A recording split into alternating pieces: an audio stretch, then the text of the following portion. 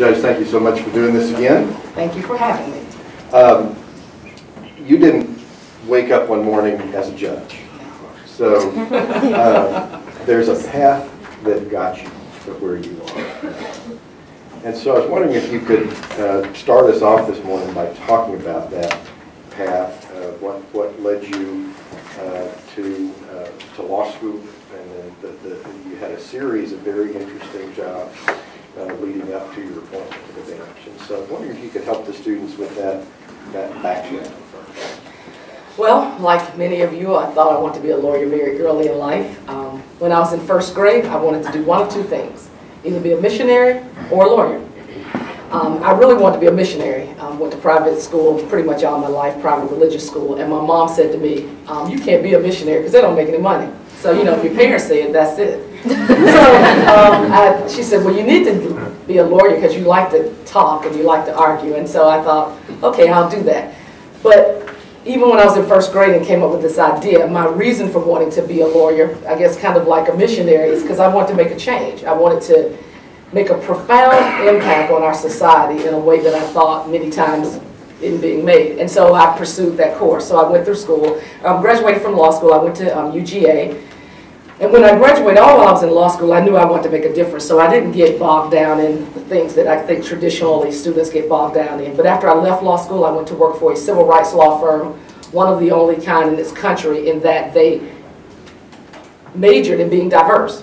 So for instance, they had Jewish lawyers, white lawyers, black lawyers, females, males, and whoever left, that was the characteristic of the person they had to hire. So luckily for me, the person who had left before me was an African-American female. So when I went to interview at the firm in Charlotte, North Carolina, I fit the bill, and they did many interviews with a lot of people, and they offered me the position. It was the most unique experience in my life. I was in a setting that was more reflective of what America will become, and people who thought in a way that was beyond the obvious.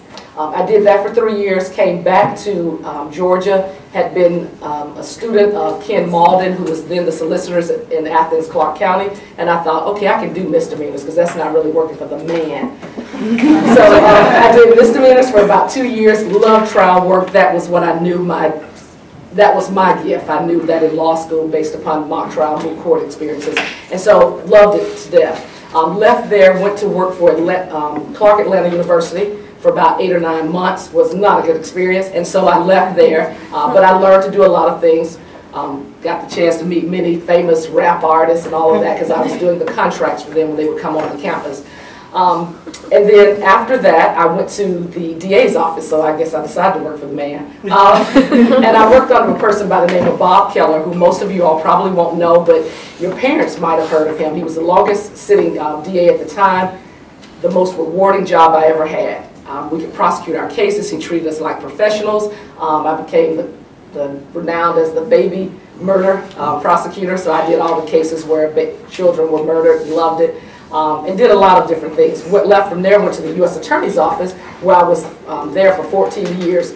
Did kind of everything you can think of, some things that our office had never done before, just because I wanted to continue to grow. And so had a very rewarding experience. How I came to be on the bench, and I was very candid last time, so I'm going to be as candid this time. Working there for 14 or 15 years, I had kind of done everything, seen everything. I knew I wanted to continue to grow. To me, you're either doing one of two things at all times of your life. Either you're growing or you're dying. Because nothing can stay stagnant except for stale, stinky water. And so my thought was, I don't think I'm growing anymore. I think I'm staying still. And so I started looking for things myself to do. I thought, okay, maybe I'll go to D.C. The thought was to go to the U.S. Attorney's Office there, then maybe catapult into the White House and somehow be counsel there. And so I did all my maneuvering and actually talked to some people in D.C. who said, yeah, you can come aboard, but this is the deal. For 5 years, you've got to go back down to doing misdemeanors because their Superior Court and U.S. Attorney's Office is all combined. And so that's the way it works. Maybe you'll only do that a year, maybe only 2 years based upon who you are, but we can't guarantee you that. So I would have had to move my family. My mom would have had to retire and move with me so I could have someone to help me with childcare. And I just thought about it and I thought, you know, that's just too much. So I tend to be spiritual. And so I said, you know what, I'm trying to do all of this. and I can't do it on my own, so I'm just going to wait and be patient and see what God has for me. And so my thought was, you know, I'm loving life, I can do what I want to do, I've got a gig that's permanent. Well, one day in walks my criminal chief, and she says, Verda, I hear that Judge Brown is going to retire. She has the inside scoop because her husband used to be the court administrator for Georgia. So she says, I hear Judge Brown will be retiring. I think you need to think about putting your name in the hat. Of course, at this point, nobody had even been talking about Judge Brown retiring because nobody really knew. But because she had the inside scoop, she told me that, and I thought, okay, I said, that's nice, but you know, I'm thinking, she's my supervisor, she loves me, you know, I do whatever she asks me to do, so of course she would say that. So I just rock on along doing my cases, and then a second person came to me, and I can never recall who that second person was, and I just thought, that's nice. But then my boss, the U.S. Attorney, Michael Moore, came and he said, can we talk? And he shut the door to my office, and he sat down, and he said, look, people have come to me, they've asked me for names, you need to consider this, I want to put your name in.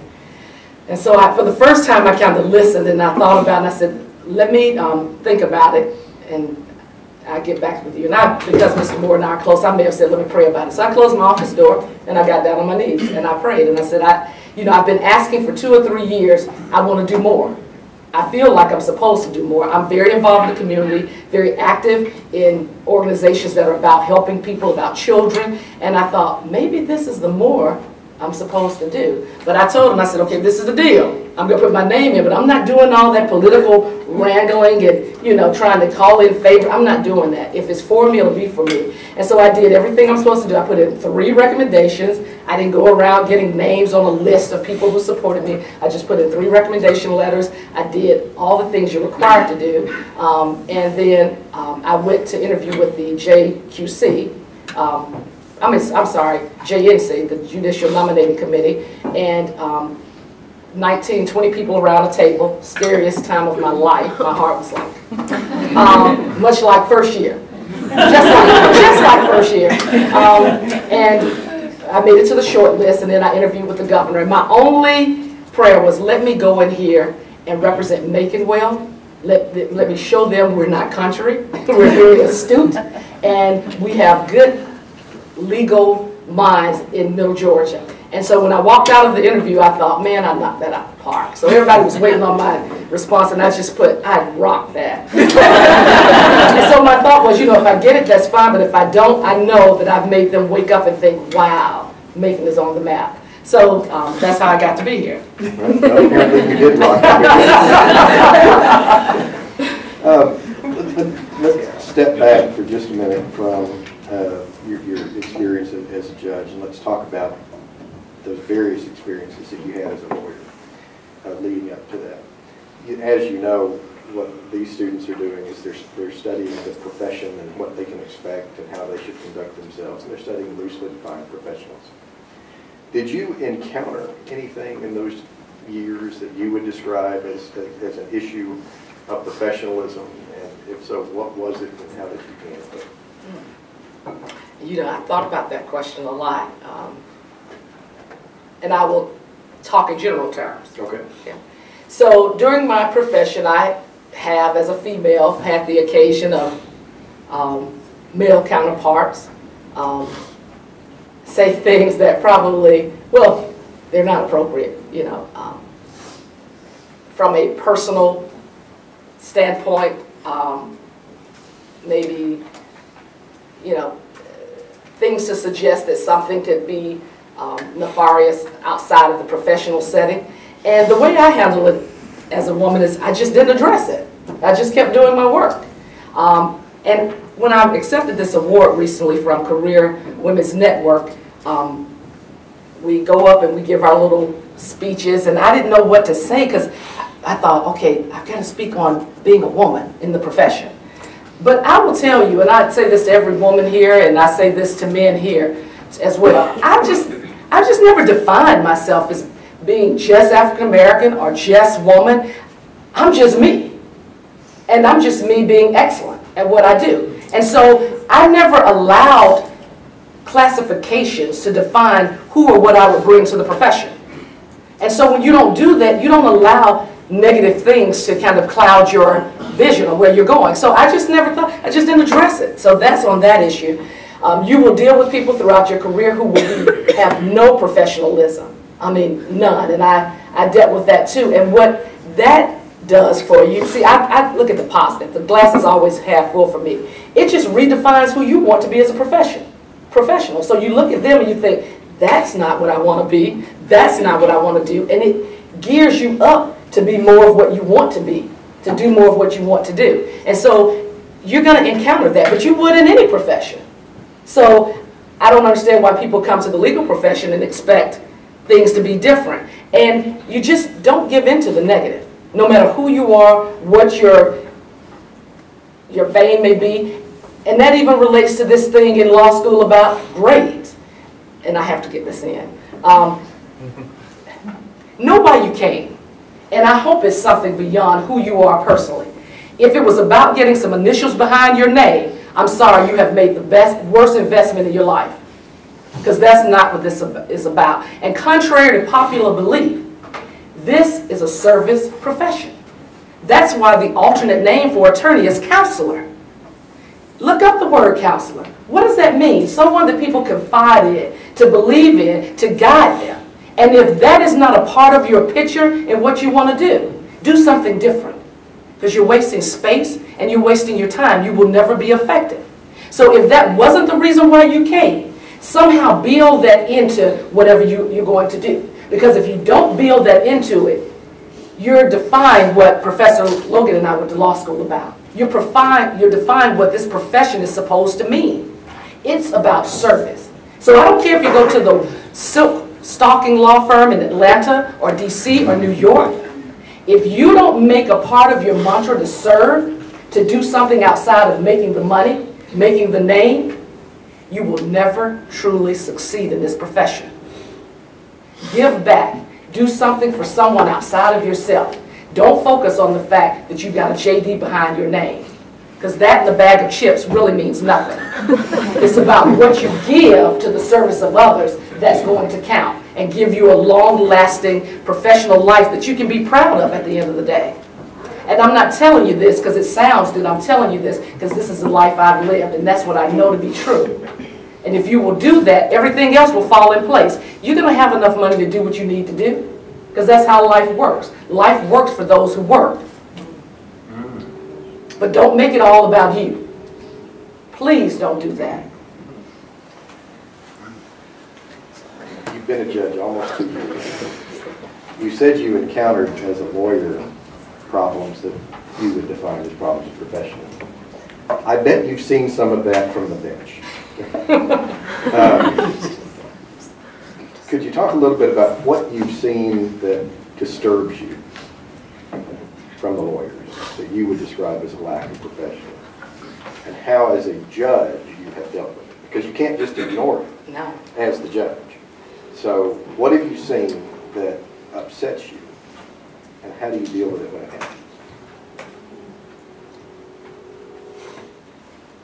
Civility. I think sometimes we get very passionate about what we're doing, and sometimes we forget civility.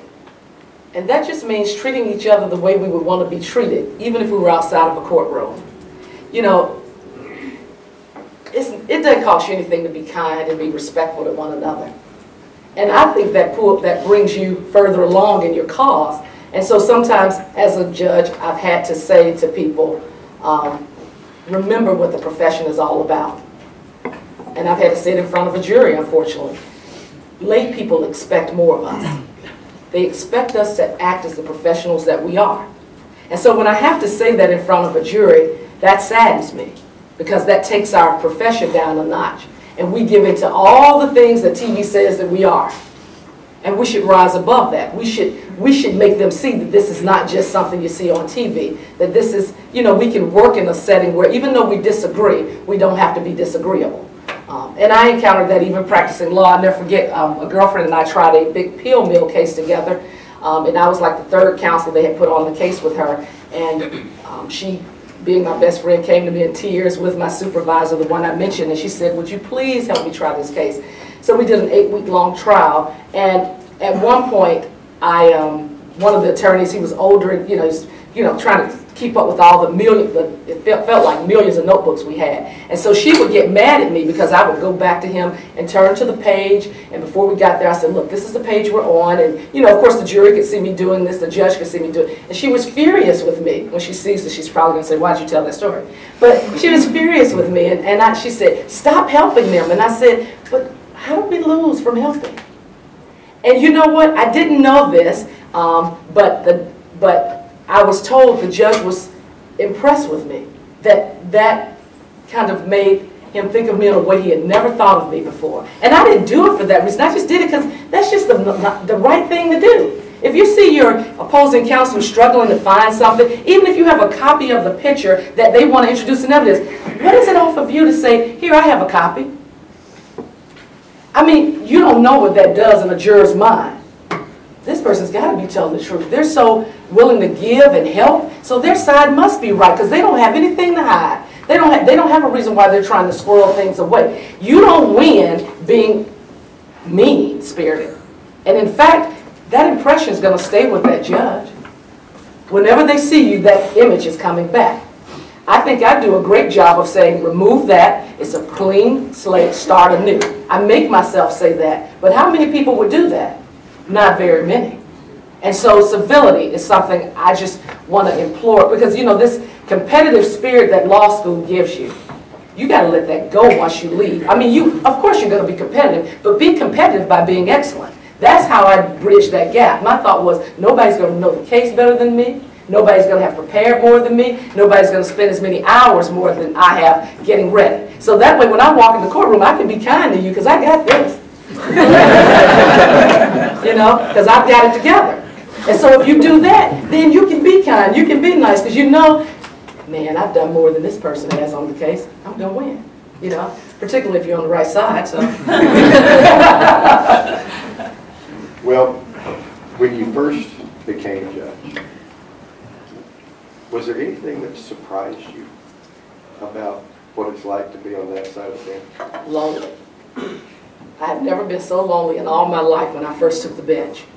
If you can't tell, I'm very social, very personal, so my office at the U.S. Attorney's Office was the place where people would come and chat, to talk about cases, to talk about life, to laugh. And so I was used to having people in and out of my office. My colleagues are next door. All of my legal assistants were my friends. They became my friends because I was always fighting for the little guy. So, I always stood up for them, always acknowledged their importance in my world, which is important. Acknowledge the little people that they say, but they're not so little. They're the reason for your success. And so I had a lot of friends. I always had people to talk to. And once you become a judge, people it's different. Lawyers, they know you have to give an appearance of impropriety. I mean, not having any impropriety. And so they don't want to ask you to lunch. Your other colleagues have been on the bench for a while, so they're doing their own thing at lunchtime. Each of us are our own little islands. We have our chambers and you stay there. And so I wasn't used to being isolated. So one day I went into Judge Sims' chambers. He and I are close and we're right next door to each other. I'm like, man, this sucks. I said, I feel so lonely. He said, don't worry, it'll pass. I felt the same way. And he was right. I don't feel that way anymore because my schedule is so busy. Many times for lunch, I'm doing lunch meetings or doing something connected to my profession or my outreach in the community. And so I've gotten past that, but that was the initial thing. It was very lonely. And many times you can still feel that way, but I know that's just a part of the job now, and it's a part of me doing what I do, and so it's become a little bit easier. Well, as a Superior Court judge, you have a variety of kinds of cases that you might preside over. Civil cases, divorce cases, criminal cases. Do you have a favorite? Oh yeah, my favorite is mental health court. That's an accountability court. It's non-traditional in that it's not a court that's geared toward prosecuting and putting people in jail. It's a court geared toward getting them healthy, living the lives they need to live. And so most of our participants are dual diagnosis. They have a drug addiction as well as they have a mental health issue. And many times the drug addiction comes because they don't want to use the medication because it makes them feel off. And so they start using drugs. So typically they come in afoul with the law. We review cases and see whether they're clinically appropriate for our program, and they come in our program. And I will tell you, to see people's lives change, to see them become these people that they didn't think they could become, to see people hold down jobs that they've never had in their lives, to realize the value of taking their medication, to renew relationships with family is amazing. It's transformative, and it gives me renewed strength to do what I do, because what you see on the video, which I didn't know was being recorded, I think of those sessions with the youth as being my time for intimacy, so they can know that I care about them and feel my passion for all that they can be. And so I was a little, at first, taken aback when I came in from one of my court sessions, and my judicial assistant said, you know you're on TV now, and I'm like, what? But after I stood back, I got some perspective and realized, things happen the way they're supposed to happen, so that's okay. But that's kind of who I am in all of my courts. But mental health court, I can be that way. That's what it's all about. So it's speaking life into these people's lives and seeing them change. And we're going to have a graduation this coming Thursday. And to see someone who at one point didn't feel like they were worthy, and now he's going into management. And to know that I was a part of that he heard me when I said, you can excel. You can be anything you want to be. Okay, we're going to leave this job if they don't recognize your talent. So let's work on the resume. And so he started believing that and started incorporating that in his life. And then he got the offer to be in management. I mean, that's what it's all about, affecting people and helping them change. And so that's why I guess I'm different than most judges, because I see my role outside of just processing. I think I'm there for people, and that's about the service part of this profession that I am so totally committed to. Well, all of the people in mental health court are there initially because they have run afoul of the law in one way or another. Exactly. And so one alternative is to process them. And you're talking about something that is very different and that is relatively new in the grand scheme of things. Words like graduation, not a familiar judicial term. That's true. Explain your role as the judge in the mental health court. I mean, we know what judges do when we're dealing with criminal defendants being tried or pleading guilty. But as the judge in the mental health court, how do you define your role? Well, I went to one of the graduations of one of my participants when they start relapsing and using the drugs in such frequency that we can't service them. Rather than put them out, I make them go to a facility that's designed to just specifically target that drug addiction and deal with it to get them back on track. And it's kind of like a intensive rethinking that I do on a longer scale in a shorter period of time. And so I went to her graduation in Wrightsville on Saturday because she had finished the program. And her grandmother, who's been with her the whole time, she stood up and she said, "This judge here, she doesn't," how did she say it? She beats the brakes or something. She'll put you in jail, but she'll also help you. And so it's, and when she said that, I kind of thought, yeah, she's right, I guess. And the way I think my participants describe me, it's tough love. It's a dual role if you do it right, I think. I am their strongest advocates and supporters, but even as I have to send them to do stints in jail because we have a sanction grid, and so once you move up the sanction grid, you go from community service, then you go to 24 hours in jail, 48, 72. After 72, you're subject to having a full hearing. But we have so many things in between that to kind of get you back on track. So you've been in the program for a while and kind of work your way up to get to a 72-hour. But as much as I care for them, and I will be there to help them get every resource they can get, even expending my own resources to do it, I tell them, this is not a joke. This is life one-on-one. And so either you're going to get it and conform with the program, or you're going to have to go to the criminal system. Now, I can do one of two things, whichever way you want this to go. We can go the easy route, or we can go the hard route. So even as I'm sending them off to jail for their 24, 48, 72-hour stint, I'm speaking words of positiveness in their life, but I'm telling them this is real. So don't get it twisted. Don't think just because I care about you and I'm willing to do something to help you that I'm not going to make, you've got to deal with the consequences. And so it's the funniest thing. My people go to jail and most of the time they have a smile on their face. You're right, Judge. I messed up and I'm going. It's the mindset I start trying to get them to think. There are consequences for everything we do, good or bad. and you got to accept it. Now, that doesn't change who you are, but it's just the way it is. I had a gentleman come and see me, and he is 6'3", white guy, very strapping, and he sits in a chair, and he just says, I had to come see you, and he just starts crying, and he's trying to hold it back, and I said, look, you know, I don't understand why we stop being human. I said, it's okay for you to be emotional. I get it. This is life 101, and it's not easy. It is harder than that. I said, so just talk to me. And he said, you know, when I came in the courtroom, you saw me. You saw me. And you met me where I was. And I haven't gotten in trouble. And I just had to come back to say to you, thank you, because you saw me. And so that's what it's about, seeing people. Seeing people, but also making them, holding them accountable. Because people really want structure. They really do. They just don't know it. And sometimes I have to give them structure in the way of, you got to go to jail. But, you know, and I think people know it comes from a place of sincerity. And whether they do or not, and some people I've said along, I don't reach everybody. One gentleman, you know, his family was crying. I was trying to reach out to him. And I said, do you want to say anything to your brother before you go off? There's nothing to say. And I looked at the family, I said, he's gone. He's lost. Maybe he'll come back.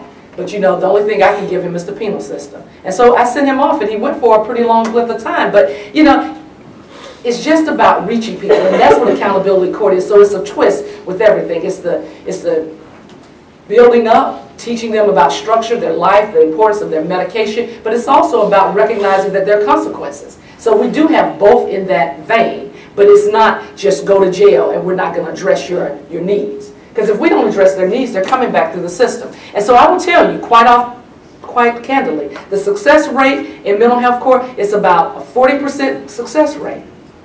Because you're dealing with huge issues.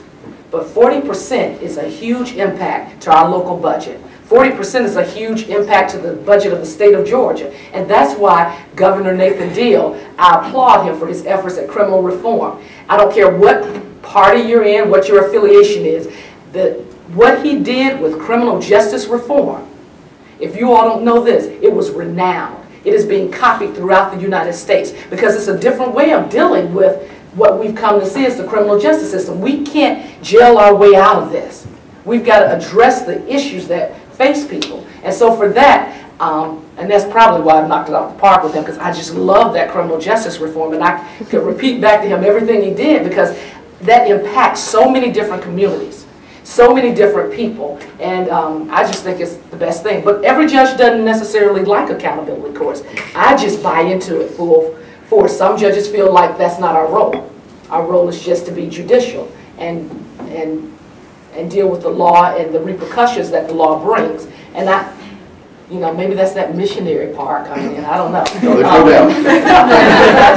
doubt. You know, I kind of see my role as multifaceted, and so. You say a 40% success rate. Define success. Thank you. Success is living better than you did. Living better than you did. If I can graduate someone from this program and they recognize I'm worth it, I matter. I have to have people, whether they're mental health court or criminal court or even domestic court, sometimes I make them recognize I matter. I'm important. My life has value. If I can get them to recognize that, and it has even more value when I take my medicine. That's success. So everybody can't graduate mental health court having a job, becoming a manager.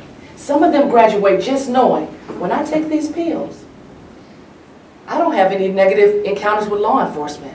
When I don't take my pills, I go to jail every 3 or 4 months. And just getting them to say that to me, Judge, I know if I take my medicine, I have to come visit you in your chambers because I won't get to come see you in court. And you know, I have an open door policy. I'm very different in this way too. They can come to my office at any time. If it's an emergency, I tell them I'll get off the bench to entertain you for a brief moment. But you come to my office, call my legal judicial assistant, and she will make an appointment for you. So my participants come in my chambers, we talk. My team knows that I will report to them anything they tell me because I have to protect their rights. But my team has And I guess it's because of who I am. They trust me enough that they say, when they need to see you, Judge, we want them to see you. Because my coordinator reminds me all the time, studies show the more involvement a judge takes in these participants, the more they personally invest, the better they do. And if my role is to make them live full lives, to not keep coming back in and out of the system, that's what I need to do. And so that's what I do. Let's talk about your role outside the mental health court, because you know that's not even close to all that you do. You have jurisdiction over other kinds of criminal cases, and let me start this way. Is there a typical criminal defendant?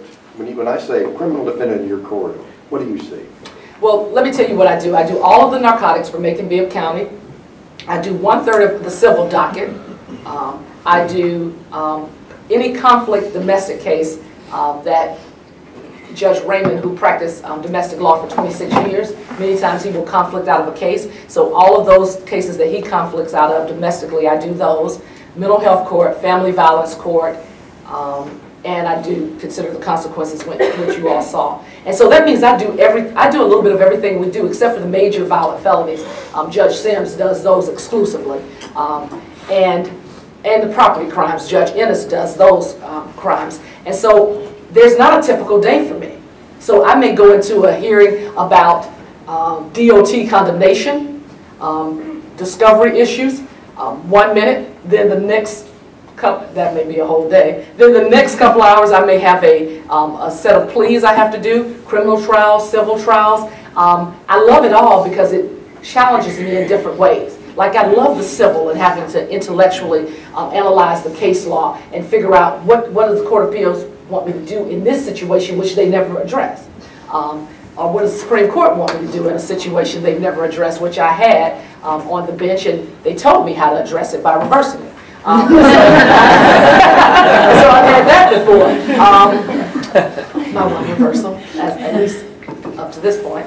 And so it's not a typical day. And so there's no typical criminal defendant. All of them come with different holes in their heart. Because let's be honest, all of us imperfect individuals. None of us are perfect. And all of us have something that's missing. I've yet to meet anybody who's perfectly, everything's perfect in life. So all of us have a little something different that's missing. And so I can't say there's a typical criminal defendant. Some of them are pliable, and some of them are not. Some of them, my court reporter will tell you, her pleas are never 5, 10 pages long. They're usually 20 or 30, because I speak to where they are. So when my narcotics defendants come before me, I look at their history, I'm like, what's going on? Let's talk. Right now, the only thing I care about is you. Let's talk. And so I try to meet them where they are and deal with that issue. Because my thought is, if I don't address that issue, they'll be back in my court, in Judge Sims' court, in Judge Ennis' court. They will be back in somebody's court. So let's deal with the issue. And I'll tell them, if something about them strikes me, I do something else that's different from my brethren on the bench. I will say to the probation, they stay with me. That means if they have any problems on probation, they have to see me. They can't go to any other judge. Because my thought is, how do I monitor that situation and make sure I'm doing all I can to make them better, to make sure they don't come back through this system if I don't hold them accountable? So I always say, you know what that means if you're staying with me, don't you? And because they've kind of gotten to know me through the system, yeah, that means I'm going to get it. And I say, yeah, you're going to get it. It may be a good get, but it may be a bad get, but you're going to get it because I'm going to hold you accountable. I'm not letting you slip through the cracks. And believe it or not, this is hard to believe because it's hard for me to see it. When they come back to me, even when they're wrong, there's a sense that they want to be held accountable, that they want to get their lives together, that they want to get it right. And so I'm the one to try to help them do it. And if they don't, then they just have to deal with the consequences. And so there's not a typical criminal defendant, but all of them have some semblance of a hole in their heart. Will you invest yourself in some of these people, right? To the extent of writing letters to them in prison and then writing you. How do you decide who to invest in and who not to? You couldn't possibly invest in everybody that comes before you. You're right. You're talking about physically, humanly impossible. How do you decide who to invest in? Okay, Candid 101. Well, I told you why I prayed about doing this, and my prayer was, use me. And I have to be candid because that's who I am. And so every day I pray, give me the spirit to know, to feel when I need to do what I need to do, and give me the gumption to do it. And so I will just tell you, something will hit me about a certain individual, and I said, I'm writing you, and you're going to write me back. And I'm going to send you a stamp to write me back. And I'm going to send you books. I'm going to inspire you. We're going to stay in touch. And, you know, it's funny, because every time I do that, it's like the right person. And so I've got people, I've got a young man who I met in a bond hearing. Now, he's not my case because I preside, so this week I'm presiding. So I have to do bonds. He's charged with murder, 17 years of age, and he just hit me. And I said, young man, this is not what you were meant to be. So he and I have become pen pals, and he sent me his report card, A's and B's. Analytical geometry was the only one he struggled with, and that was a C.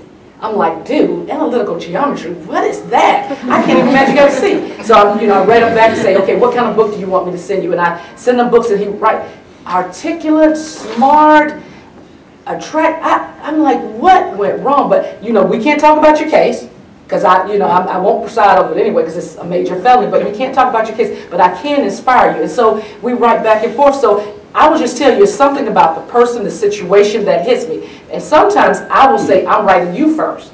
Those are the people that hit me. And then other people who I may feel something about, but I'm not sure, I give them, my court reporter keeps my cards. I said, I'm going to give you this card. You write me. If you want to reach out to me, you write me. If you write me once, you will never have to wonder if you'll get another letter from me, because I'm writing you back.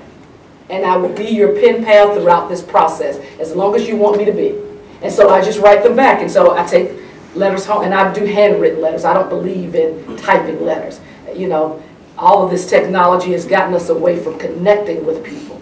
And I am going to connect with people. And people know you care when you take your time. And you all know how time-consuming it is to do handwritten letters, where you're thinking about the person, thinking about what you're saying. So I write them handwritten letters back and forth, and we just keep it coming. And so my staff will say, how can you keep up with this? Well, I take letters home. When I'm not on the bench, I'm writing letters if I'm not doing research. And so that's I just feel like, and you'd be surprised how many people just want to connect. And so if I pick up a book, I think of somebody who I'm writing, I see a book, I pick it up, and I send it to them. And so we talk about the book and what they got out of it, and the difference it might make in their life. So that's how I do that. I didn't warn you I was going to ask you this. Okay, that's okay. But it occurred to me. Do you have a favorite particular success story? And you may not feel comfortable talking on camera about particular. My success story of somebody else that I've dealt with. That you've dealt with, where it's made a difference. And you can say yes, but you don't want to talk about it on camera. That's fine. I'm trying to think, what story do I give? And I don't know if I've been on the bench long enough to see one, and it's from the beginning to the end. But I'll tell you generally about one. I understand one of my participants in court, when they initially came to court, they were so sick that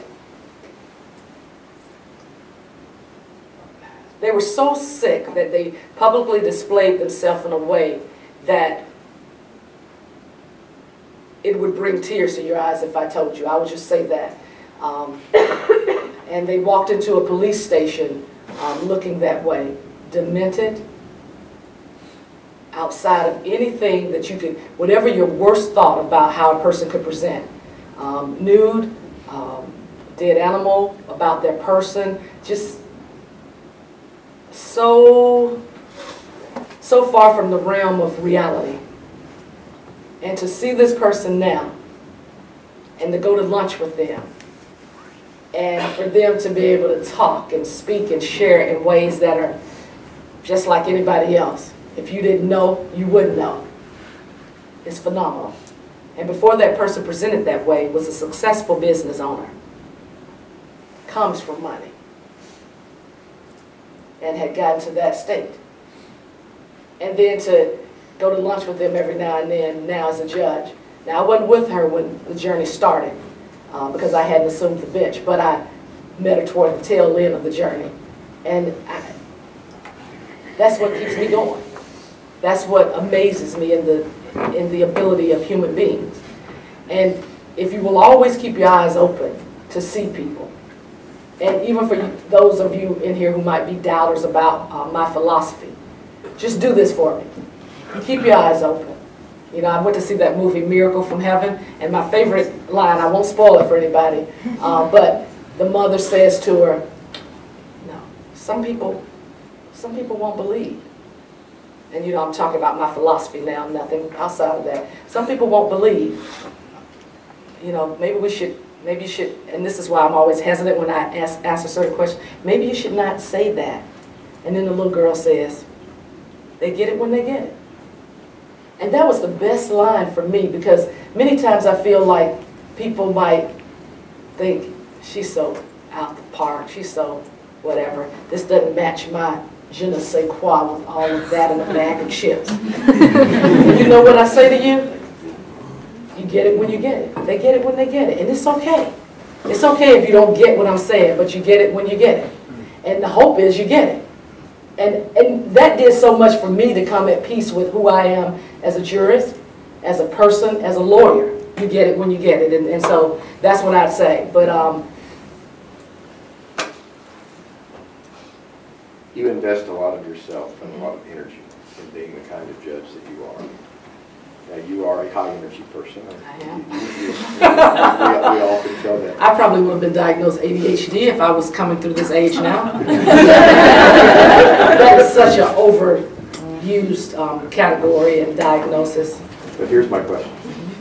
You've been at this 2 years. Can you keep it up? As long as I'm here on the face of the earth. That's what I was put here for. And that's what I have to say to you all. Find out why you're here. What's your purpose?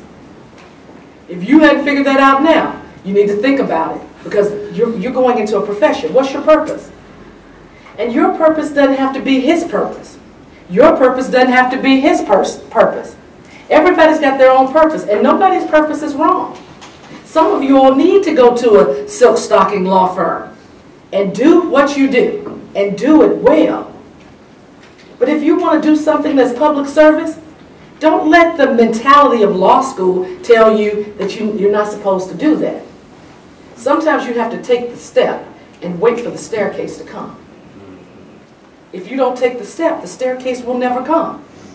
And I have a staff attorney, and when she told me that, I get close to all my staff, you can just imagine. When she told me the debt she has, I just could not work. I had to sit down for 15 minutes. Because I was like, oh my Lord. And I tried to give her some advice and some things to think about doing. But the one thing I've told her, and I encourage her, take the step and the staircase will come. So if you want to move out, that's fine. The staircase will come. You will figure the money out. It will come. But don't allow what you see in your face to stop you from where you want to go. Don't do that. When you do that, you give into this culture. You give into this, the majority that says and defines what you can do and what you can be. Don't do that to yourselves. And don't allow this system of law school we have to make you define yourself any differently than what you are. The same person you were when you walked in this place, that's who you still are. I don't care what first semester grades say, what your rank is. You're still that same person you were when you walked in. So don't allow anything about this process to devalue. But also, let me tell you this. I don't care if you're sitting in here, you're number one. That may not mean a thing when you hit the streets. Because I wasn't number one in my class. I wasn't law review. I was mock trial, moot court. But the one thing I always knew, I am who I am. And just as I am enough. And it's funny how when you think that, the whole world does too. So when you all leave this place, if I'm the last person, you need to leave walking a little bit straighter, a little bit more knowing, oh, I'm it. I respect everybody else, but I am it. And nobody can tell you differently. And I don't care if somebody from Harvard Law, we'll put it out there, UGA Law, whatever. no one is more equipped than you to do what you want to do. And don't let anybody tell you differently. No harm meant to my alma mater. But, I know how all of that gets all done, and I just want to make sure that our students know, all students, you're enough, just as you are. Well, Judge, we have two things left to do. Okay. You may have already done one of them. The two things we have left to do, of course, are the student questions. Okay. But before we do that, I always invite the people who were kind enough to be with us, if you had any advice. But you've given a lot of advice. Be you. But if there's anything else by way of advice or anything else you think you want to make sure you say, regardless of what I've asked, or we can turn to the student question. I think we can turn to the student questions. My biggest part was what I just said at the end. Be you, be authentically you. Don't be anybody else, because there's nobody who can take your place. And if you're not you, who's going to be you? So, that's it. What questions you all have for the judge? Yes? Thank you for being here today.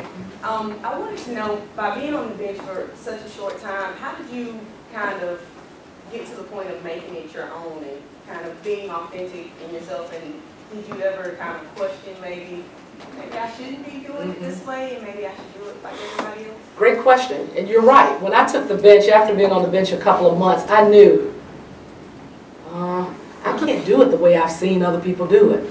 I can't do it the way I've seen TV do it. And I battled with myself, like, maybe I should be more like Judge Self and Judge Sales and Judge Raymond, or Judge Ennis. Maybe I should be. But then, one day I just got tired of fighting myself. I was like, you know what? The only person I can be is me.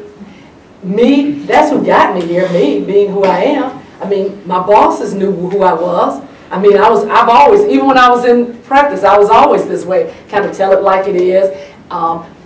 And I'll never forget, in federal court one time, I'm the prosecutor, right? But I was telling the judge how this person deserved for him to look outside of the sentencing guideline. So the federal probation looking at me like, what? And then, we were telling the story, and I kind of got teary-eyed, and so, everybody knows me. So the probation officer, he just walked over in front of the judge and just gave him a box of tissues. And so I just thought, I can't be anybody but me. So I just decided that's who I'm going to be. And that's why I said what I said to you all, because that's a struggle sometimes. But I just decided, you know what, I don't know, I can't emulate them because I'm not them. So the only thing I can do is be me, and because I felt like I was put in this position from a spiritual standpoint, if I do anything else, I'm defying why I thought I was there. And so my thought is, I'll live and die by being who I am. So that's how I came to deal with it, by just accepting it. Other questions? Yes, sir. Thanks, man. Do you find anything discouraging about your job, like seeing repeat offenders or anything like that?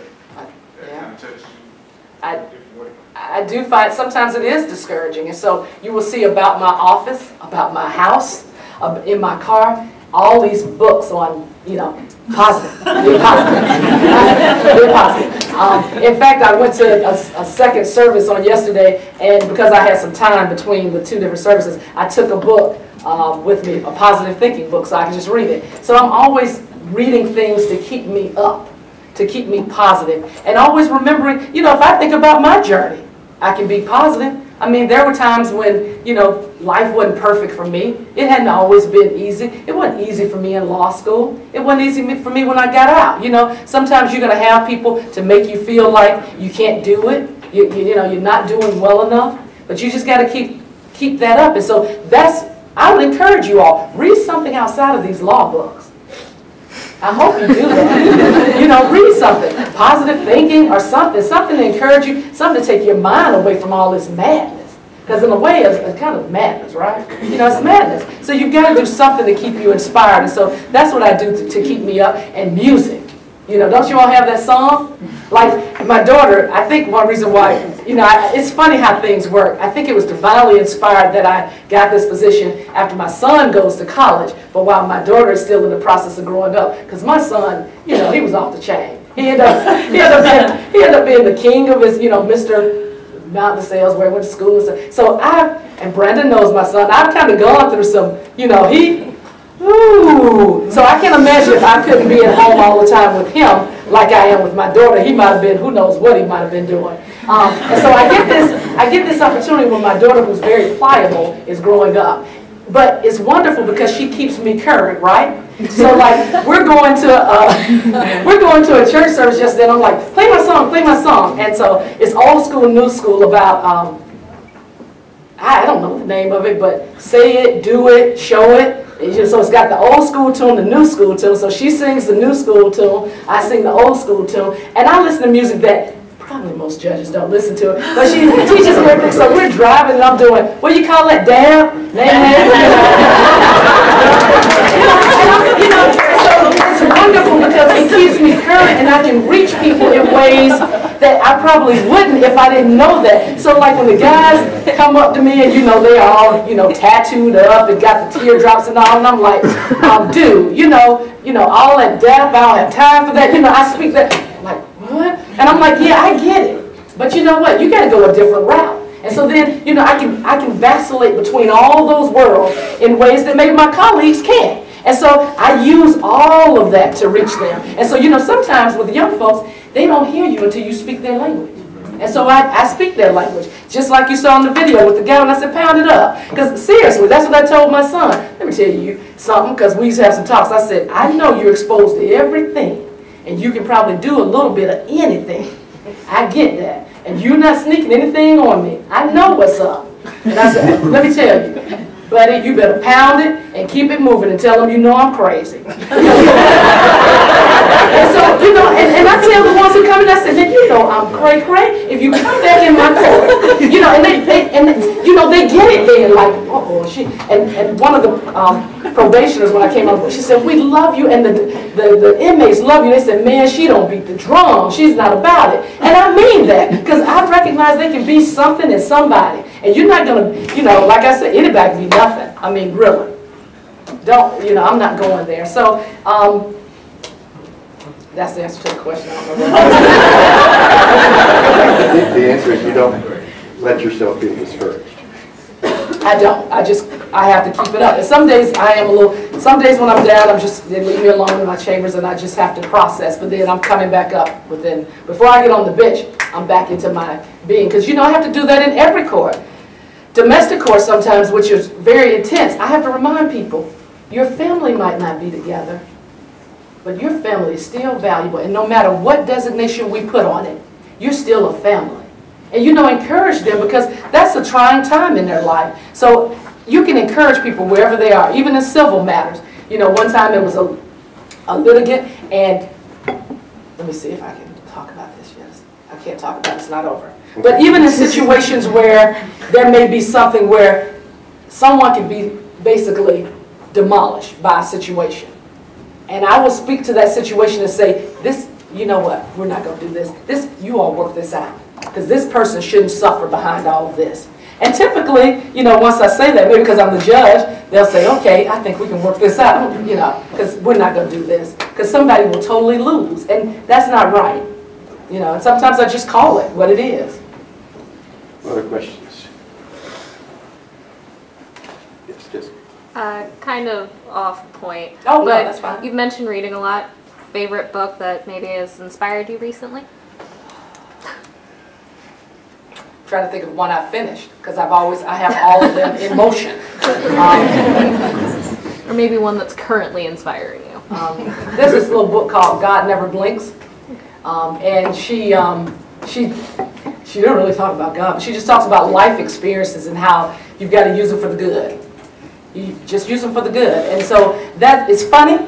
I can see myself in it. I mean, I think she talks about she went to Catholic school. They threw her out. She was married 3 times. She went through like 6 or 7 different professions. So it's just talking about her journey. So any books that talk about someone's journey, I love. And I read everything. Self-help books, fiction books, all sorts of things. I'm just always in the constant state of reading something. What about a book that you send to your defendants? You say you send them books sometimes. Yeah. What? It depends on where they are and what's going on. So there's one book that I will send to people. It's about The Kid and the CEO. And it's about him being a mentor to a kid who was going astray, and he was a CEO. And so most of the kids, most of the young people write me back and say, I get it, you're going to be my mentor like he was Tony's mentor, because that's the main character in the book. And then I develop relationships with them. So based upon where they are, I send them books to meet them where they are. So I will go out and look for books that I think will be on their level, that they understand, and that can reach them where they are. So we'll talk about it. We talk about their families. One particular kid, his mom died when he was 13, and so he's never had anybody to invest in him. So what I've told him is when he's released, he has to report to me once a month, and we're going to work on his life plan.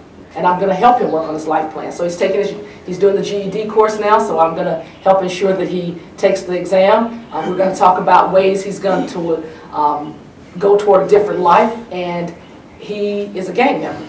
And I told him, can you imagine what you and I together can do if you get it together, and how we can speak to kids and go out and speak to people who've gone your way. So I'm hoping I will be able to make him see a different light.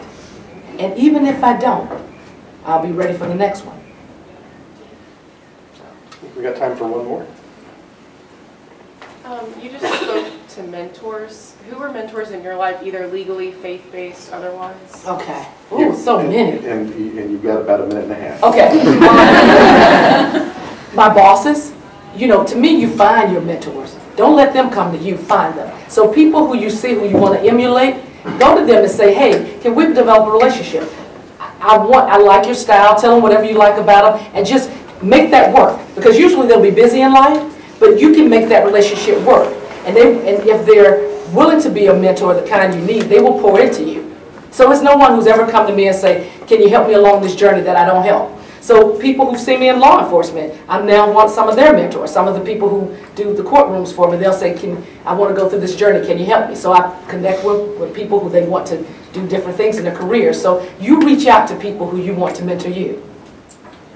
Well, Judge, I hope you can stick around for a few minutes. I'm sure there's some students who'd like to meet you and chat with you a little bit, but thank you for being with me. Thank you for having me.